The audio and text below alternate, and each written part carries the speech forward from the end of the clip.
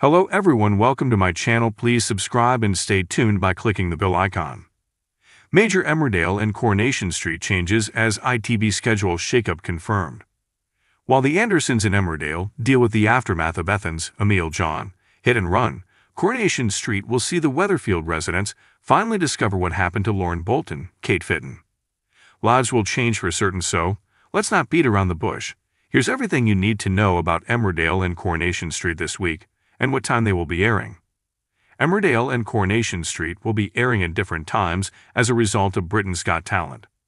The semi-finals will be broadcasted on ITV for Monday-Friday, with the grand final airing on the Sunday. After Ethan Anderson put Nikki Milligan, Lewis Cope, in a coma, we know Ruby, Beth Cordingley, got her revenge by making Ethan the victim of his own hit and run. As Ethan continues to recover, he is also facing the prospect of a lengthy time behind bars after being formally charged for drink driving and leaving the scene of an accident. In the middle of a difficult time, the Andersons start to fear a tricky few weeks will turn into a living nightmare when Ethan collapses on the floor and Manpreet, Rebecca Sarker, struggles to revive him. Up in Manchester, the disappearance of Lauren Bolton will reach a dramatic conclusion towards the end of this week.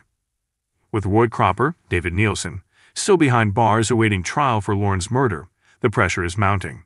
To make matters worse, we know far-right gang leader Griff Reynolds, Michael Condren, has returned to Weatherfield prison, and soon he will take it upon himself to try and force a confession out of Roy.